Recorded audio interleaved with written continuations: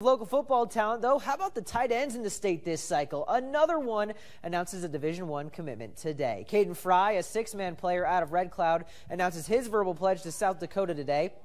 The Warriors star says he'll start out at tight end for the Coyotes, and the decision comes after receiving a scholarship offer from USD in late July. Frey helped Red Cloud beat Meridian 40-0 in their first game of the year, and the Warriors next get Dorchester at home Friday night. And we're just